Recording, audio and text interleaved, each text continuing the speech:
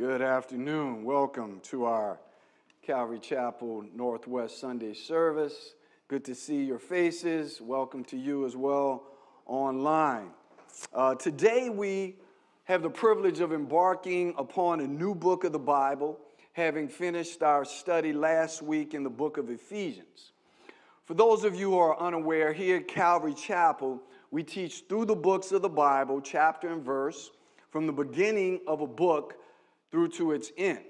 It makes it easy for you to know what's coming. Wherever I stop in our Bible study, we are just going to pick it right up from that place the following week. And also, you can read ahead. Encourage that. As we go through the book of 1 Peter, it'd be helpful if you just read ahead and read through that book several times and allow the Holy Spirit to just speak to your heart as the messages come. Having said that, our text for this morning is 1 Peter chapter 1, verses 1 and 2. If you will turn there in your Bibles, you can follow along with me as I read. 1 Peter 1, starting in verse 1. Peter, an apostle of Jesus Christ, to the pilgrims of the dispersion in Pontus, Galatia, Cappadocia, Asia, and Bithynia, elect according to the foreknowledge of God the Father in sanctification of the Spirit, for obedience and sprinkling of the blood of Jesus Christ, grace to you and peace be multiplied. Let's pray. Our gracious God, we come before you this morning, Lord. We thank you for another opportunity to gather as a family. To gather as your body, the body of Jesus Christ, to open your word, Lord, and behold wondrous things. Lord, I ask, God, that you would speak through me, Lord, as I surrender myself to you, Lord. Use me to communicate your word. And God, I pray for the hearers, Lord, that their hearts be receptive, good soil, ready to receive your word, Lord God, and for that word to bear fruit in each and every life, drawing each person to a closer and more intimate relationship with you. And Lord, if there's any here that does not know you as their Savior, or any listening online, I pray, dear God, that today would be the day that they come into that personal relationship with you and their lives are changed forever. We ask you these things, Lord God, in your precious and holy name, Lord Jesus. Amen. Amen.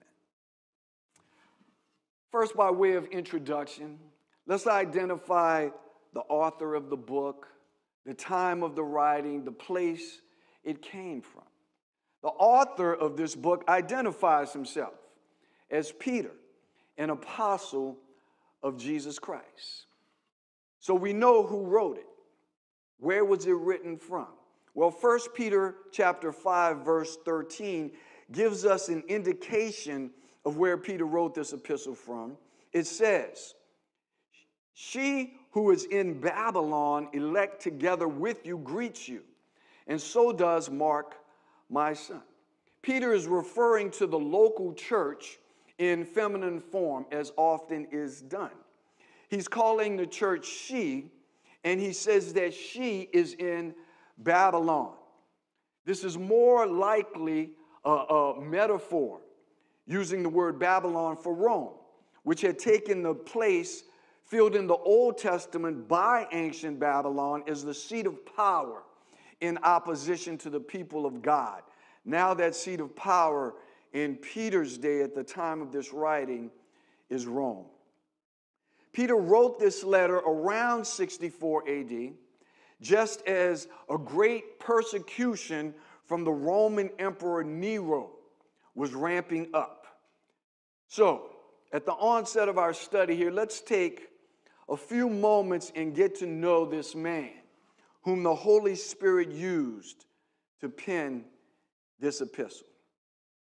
Before Peter became the Apostle Peter, filling a position of great authority in the church, he was Peter the disciple, a disciple of Jesus Christ.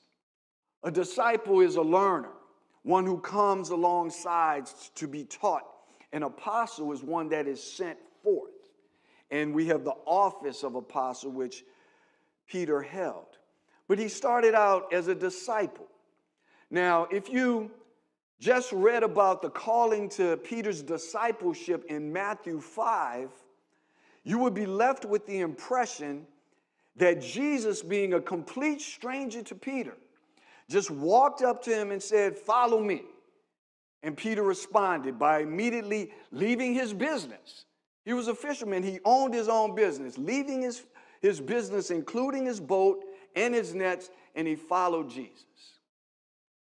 That would be remarkable.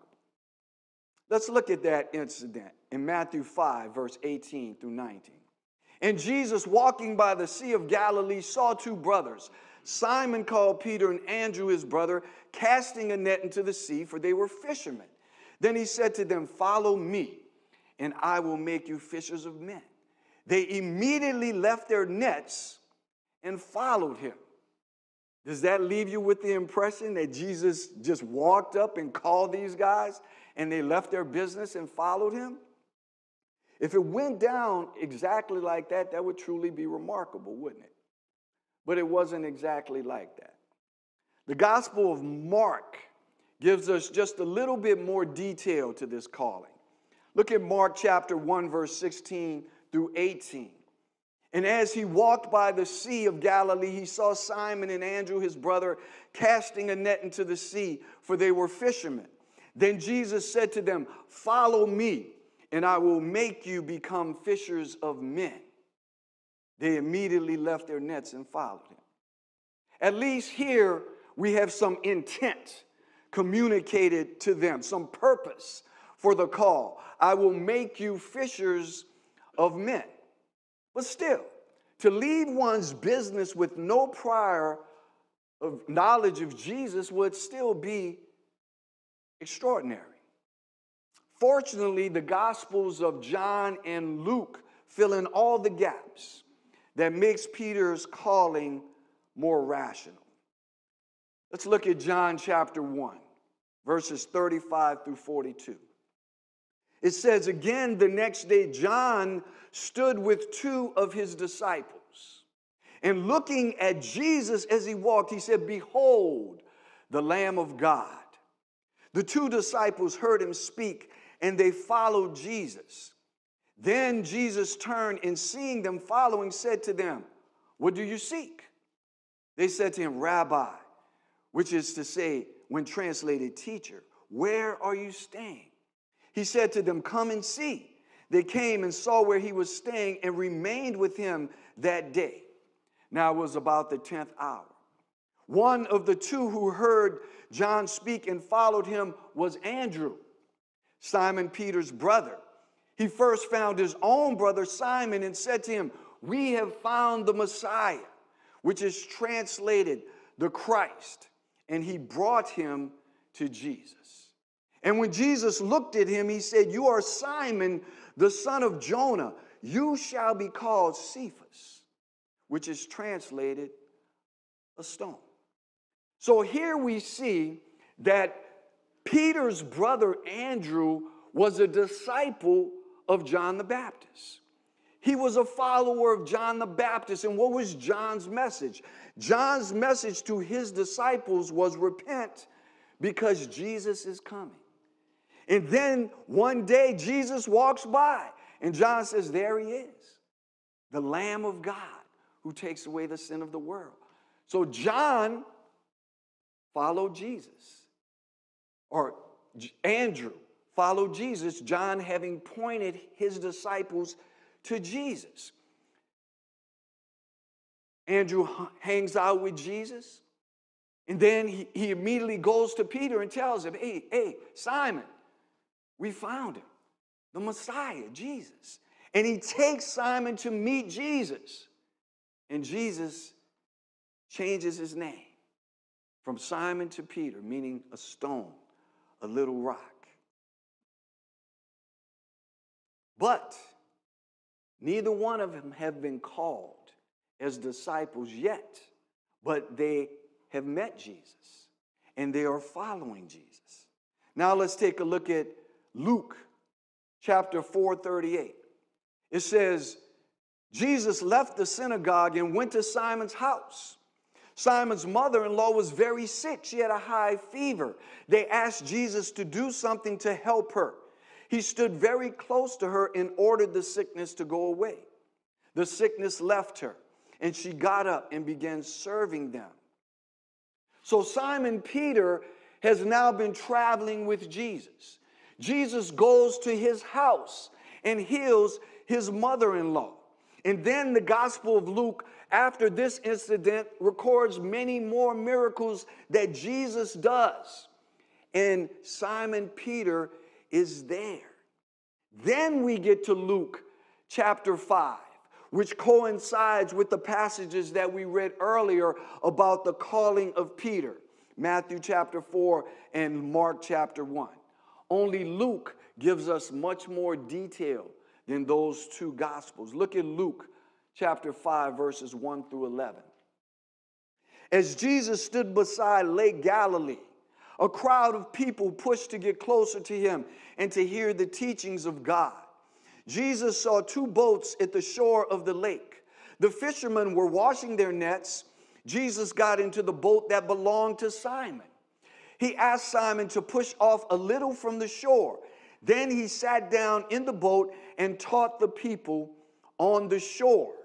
When Jesus finished speaking, he said to Simon, "Take the boat into the deep water.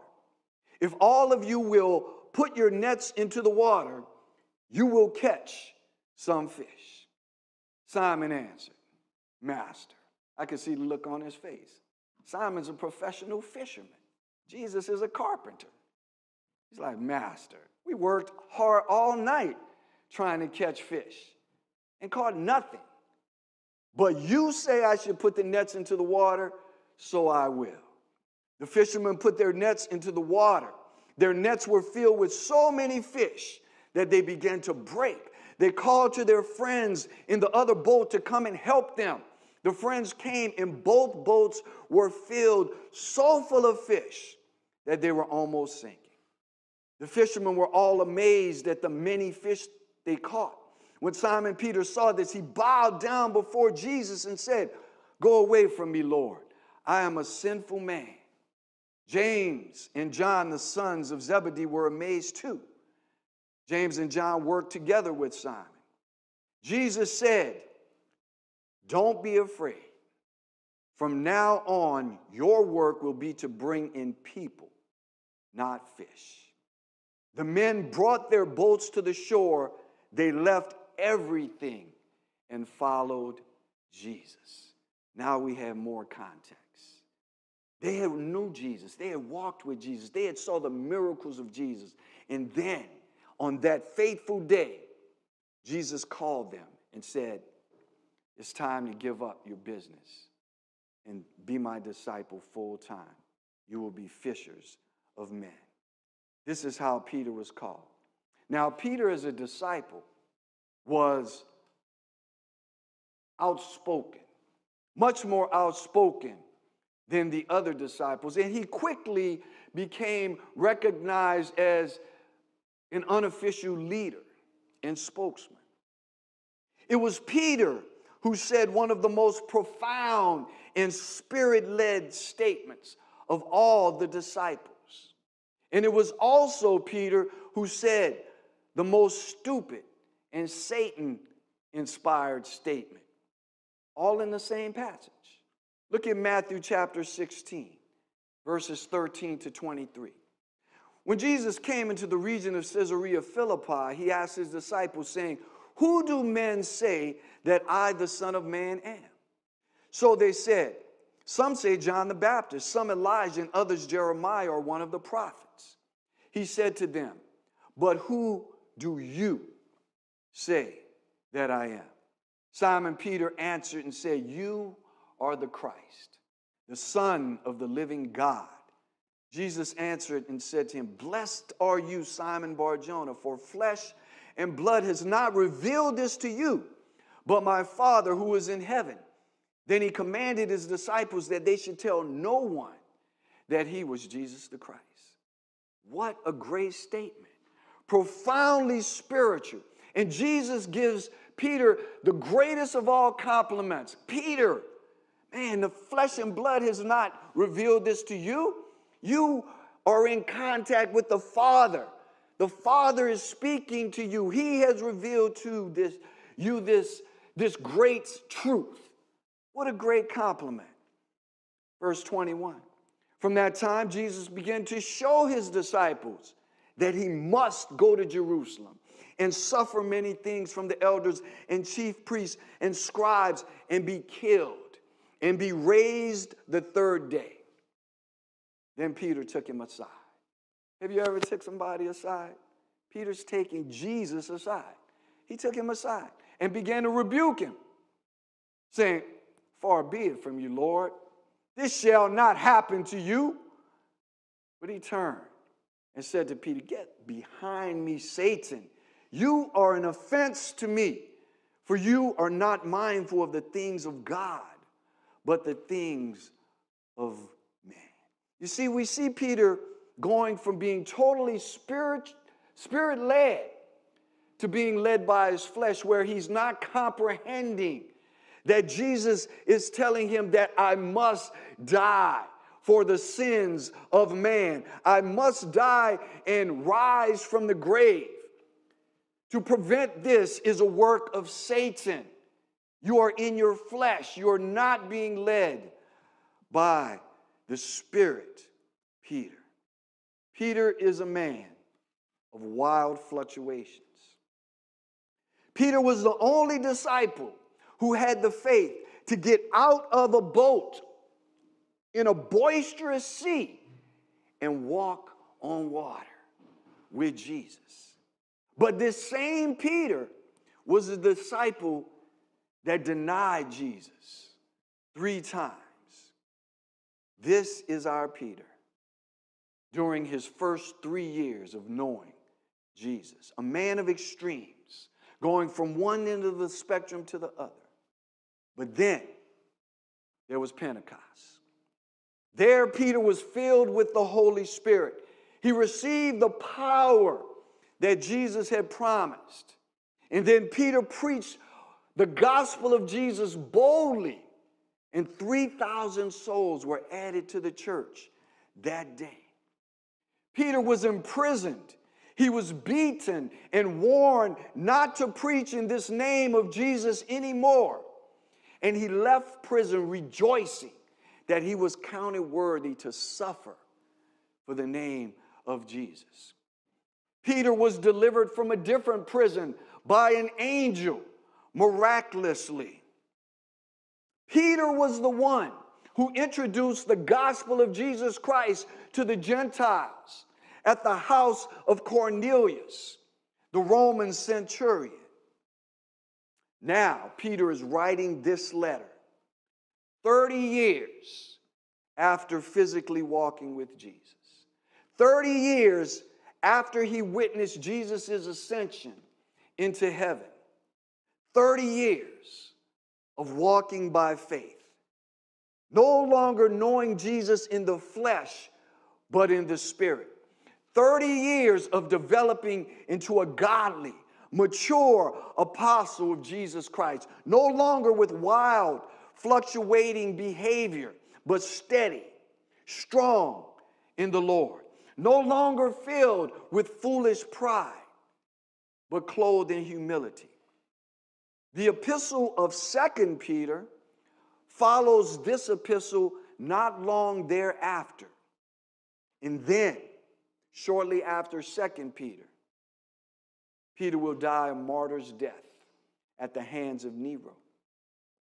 History tells us that Peter was crucified upside down at his request because he felt unworthy to be crucified in the same manner as his Lord. This is the man that God used to write this letter. A faithful man, a godly man, a man wise and matured in his walk with the Lord Jesus Christ. Our text says Peter, an apostle of Jesus Christ, to the pilgrims of the dispersion in Pontus, Galatia, Cappadocia, Asia, and Bithynia. These 5 cities were located north of the Taurus Mountains in Asia Minor, modern-day Turkey. And this letter was meant to have wide distribution, as it is applicable to all Christians. Peter addresses them as pilgrims of the dispersion. Now, this group was a diverse group consisting of Gentiles and Jews, but the majority were Gentiles, yet Peter uses a name that is reminiscent of the Jews after Judah was conquered by Babylon, the dispersion. The word translated pilgrim here is parapedamos. It's an adjective signifying sojourning in a strange place, away from one's own people. 2 Corinthians chapter 5, verse 20 says, "Now then, we are ambassadors for Christ. As though God were pleading through us, we implore you on Christ's behalf, be reconciled to God." We are ambassadors for Christ. What is an ambassador? An ambassador is a representative of a country in a foreign land. We are representing our country, heaven, in a foreign land. This world is not our home. God created this world to be our home, but our father Adam gave up the deed. This world, at least temporarily, belongs to Satan. We are here on a mission. We are ambassadors, and our mission is a mission of reconciliation to rescue as many as would be rescued. Verse 2 in our text says we are elect according to the foreknowledge of God the Father. Election. A clear doctrine revealed throughout God's word. But there is some issues on how some believe. Ephesians chapter 1, verses 4 through 5 says, "Just as he chose us in him before the foundation of the world, that we should be holy and without blame before him in love, having predestined us to adoption as sons by Jesus Christ to himself, according to the good pleasure of his will."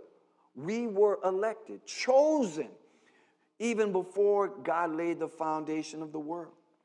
Romans 8, 28 through 30 says, "And we know that all things work together for good to those who love God, to those who are the called according to his purpose. For whom he foreknew, he also predestined to be conformed to the image of his Son, that he might be the firstborn among many brethren. Moreover, whom he predestined, these he also called. Whom he called, these he also justified. And whom he justified, these he also glorified." Acts 13:48. "Now when the Gentiles heard this, they were glad and glorified the word of the Lord. And as many as had been appointed to eternal life believed." These verses tell us that we were destined, predestined, selected, called, chosen by God. God chose you to be on his team. Before the foundation of the world, he chose you personally. So what is the issue with election? The problem is that some have taken election to an extreme. And they have set election of God in opposition to free will, which is also clearly taught in God's word. John 3:16 says, "For God so loved the world that he gave his only begotten Son, that whosoever believes in him, whosoever should not perish but have everlasting life." John 4:14, "But whosoever drinks of the water that I shall give him will never thirst." Acts 2:21, "And it shall come to pass that whosoever calls on the name of the Lord shall be saved."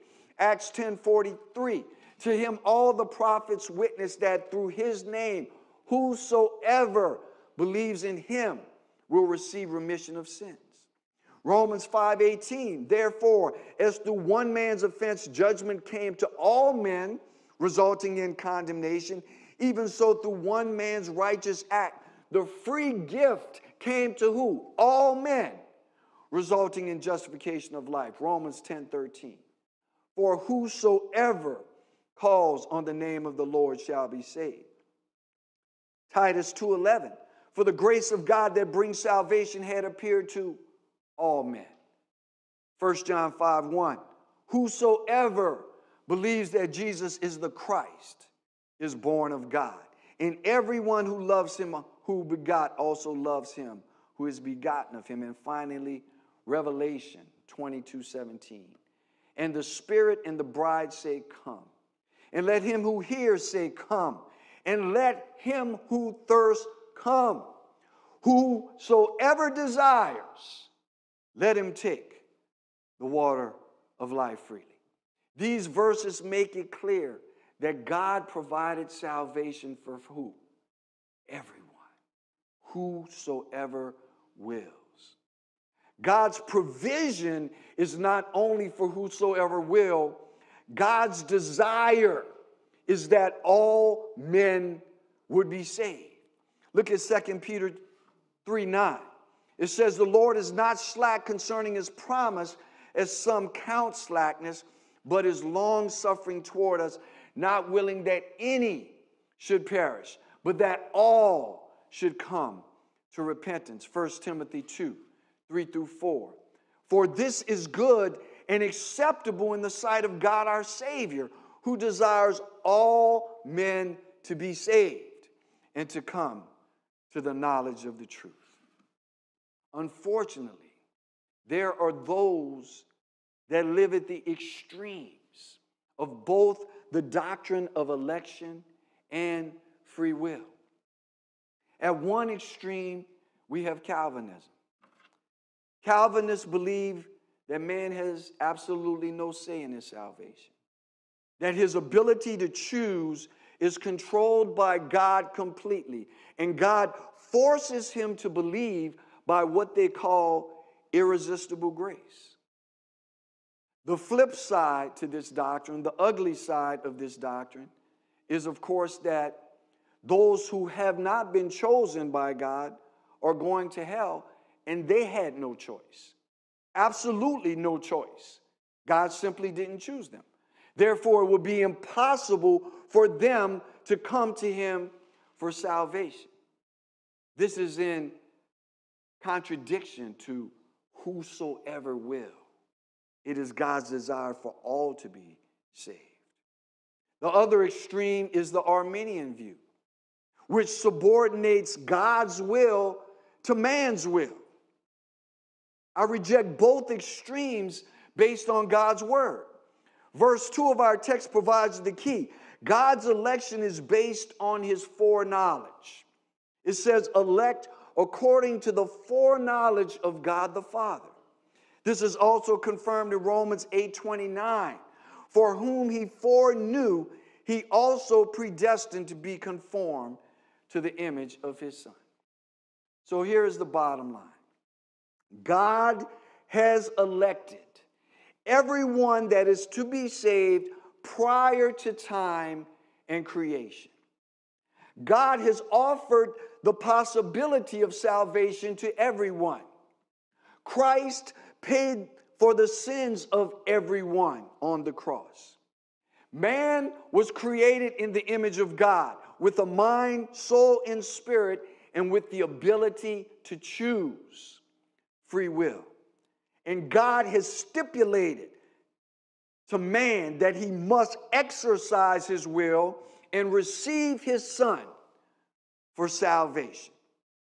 God did not arbitrarily choose some people to go to heaven and others to go to hell. Neither did God look into the future from eternity past to see who would receive him as Lord and predestine them based on their choice. God lives outside of time and space. God knows all things all at once at the same time. There was never a time that God did not know who would come to salvation in Christ. So God's predestination and his foreknowledge all occur at the exact same moment. Neither are subordinate to one another. The best way and the most simple way I can describe this is a door with a big sign that says, "Whosoever will may come to Jesus and be saved." You walk through that door and you get inside and you see a big sign that says, "You have been chosen by God." Both doctrines are absolutely true. We must not go to the extreme of either, but just allow God's word to speak. Elect according to the foreknowledge of God the Father in sanctification of the Spirit for obedience. Our election in Christ results in sanctification of the Spirit for obedience.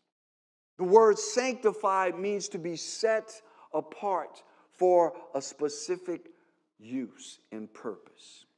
You were chosen by God and set apart as his own for his particular purpose. You should feel special because you are special. God chose you for his purpose. Hebrews 10:14 says, "For by one offering he has perfected forever those who are being sanctified."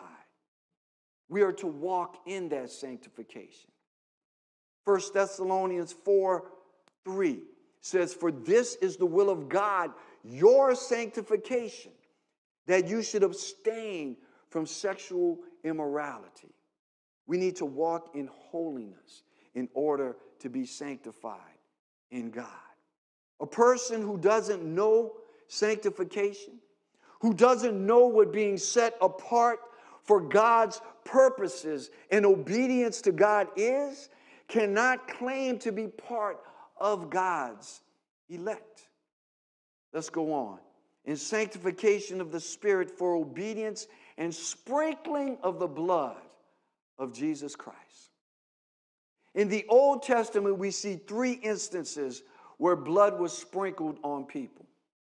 The first was at the establishment of the Sinai covenant in Exodus chapter 24, verses 5 through 8. Then he sent young men of the children of Israel who offered burnt offerings and sacrificed peace offerings of oxen to the Lord. And Moses took half the blood and put it in basins, and half the blood he sprinkled on the altar. Then he took the book of the covenant and read in the hearing of the people. And they said, "All that the Lord has said we will do, and be obedient." And Moses took the blood, sprinkled it on the people, and said, "This is the blood of the covenant which the Lord has made with you according to all these words." The sprinkling of the blood testifying of the covenant. At the ordination of Aaron and his sons, there was sprinkling of blood. Exodus 29:21. "And you shall take some of the blood that is on the altar and some of the anointing oil and sprinkle it on Aaron and on his garments, on his sons and on the garments of his sons with him. And he and his garments shall be hallowed, and his sons' garments with him." And then the third time there's sprinkling of blood is at the purification ceremony for a cleansed leper. Leviticus 14:6 and 7 says, "As for the living bird, he shall take it, the cedar wood, the scarlet, the hyssop, dip them and the living bird in the blood of the bird that was killed over the running water. And he shall sprinkle it 7 times on him who is to be cleansed from the leprosy, and shall pronounce him clean, and shall let the living bird loose in the open field."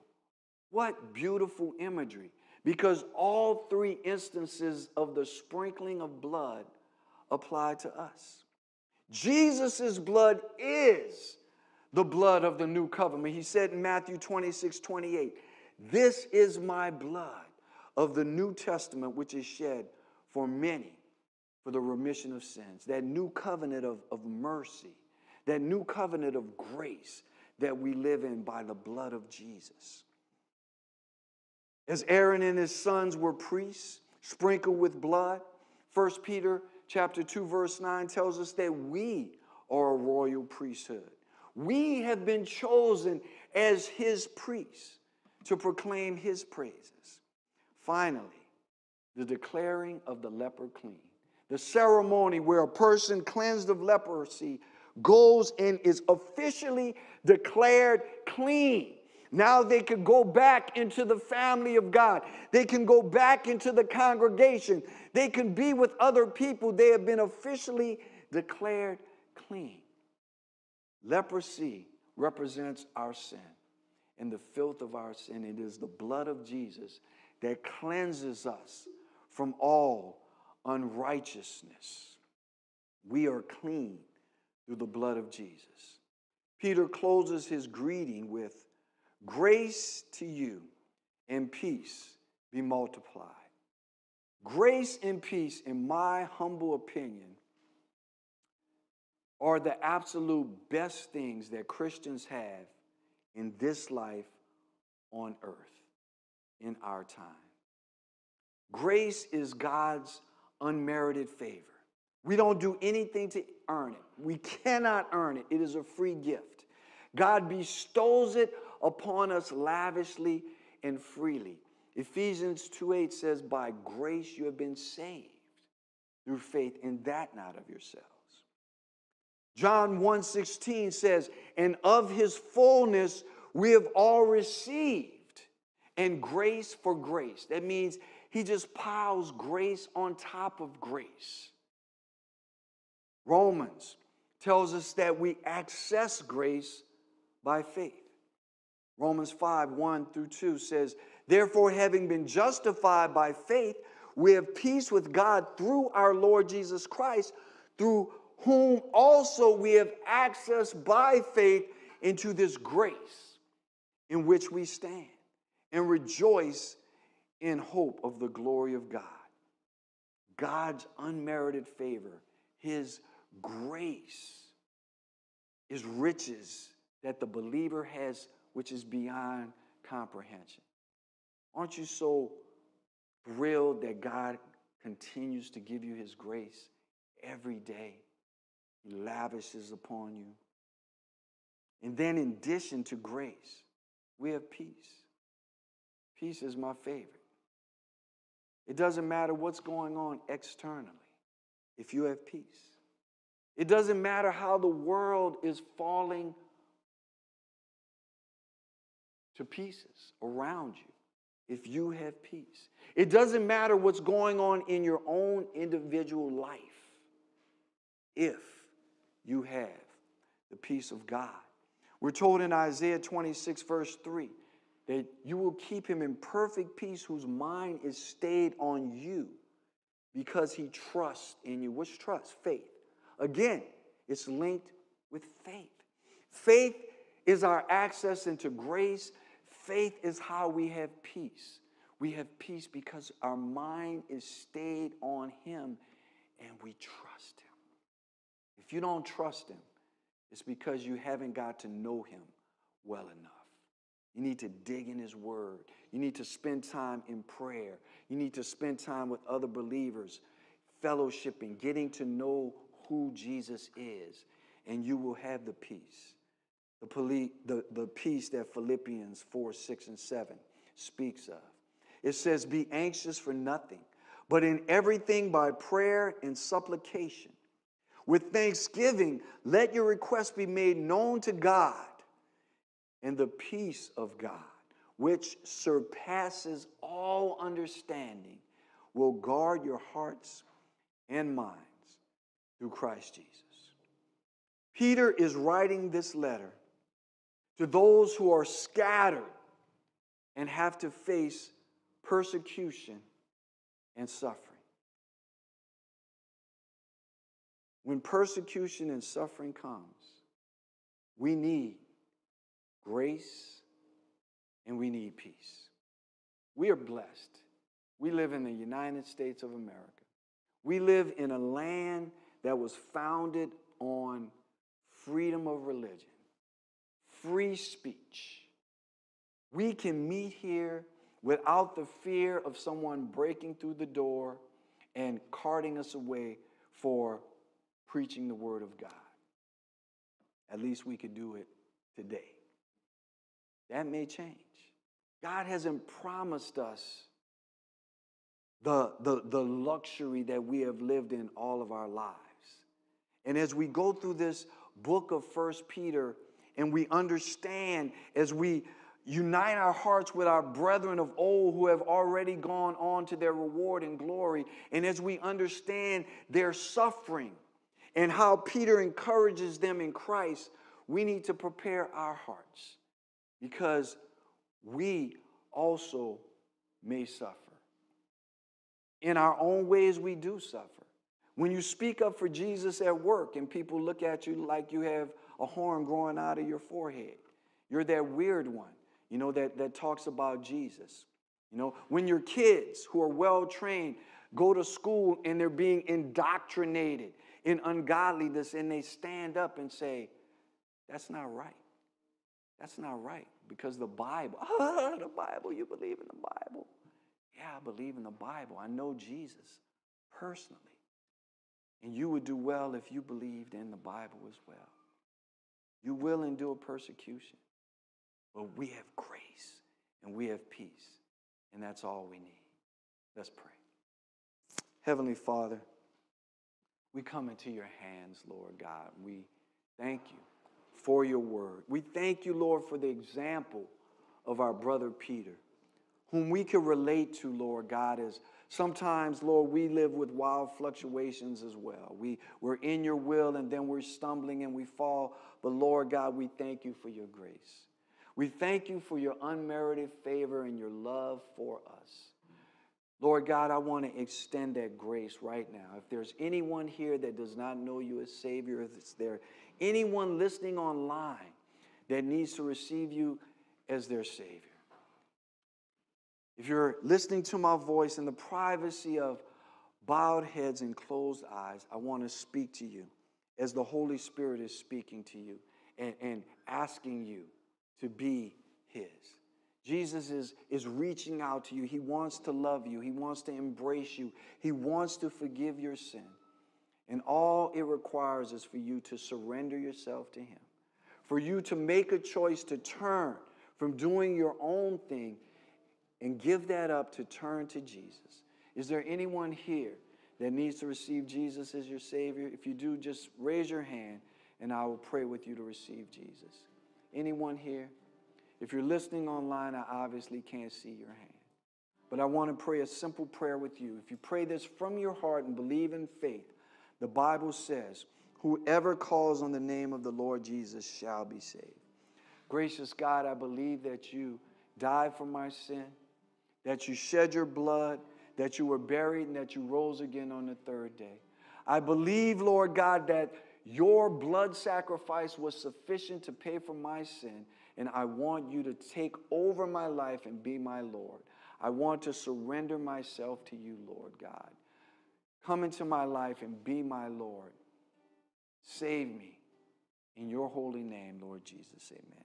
Anyone praying that prayer from the heart can have confidence that the Lord has come into your life and will direct you and guide you and grow you up as you continually surrender your heart to Jesus. For the saints of God, Lord, I just pray that we would draw closer to you, Lord, that we would surrender ourselves to you daily, that we would draw more intimate relationship with you, Lord God. That, God, you would just direct us, that you would heal us, Lord. I pray for all of those that needs a healing touch. If that's you, I pray that God would touch your body and heal you right now. For those, Lord God, for Kellyanne, Lord, for David, Lord, those that are dealing with any types of malady or physical ailment, I pray that you would bring healing on them. Dear God, anyone dealing with maladies of the mind, depression, anxiety, I pray, Lord, that you would touch their minds, that you would give them that peace that passes understanding and bring healing, Lord God, as we set our hearts and minds on you. Gracious God, we love you. We surrender to your will, and we ask that you overflow us with your Holy Spirit. In your precious name, amen. God bless you. Please stand as we have one final worship song and dismiss you in the name of the Lord Jesus.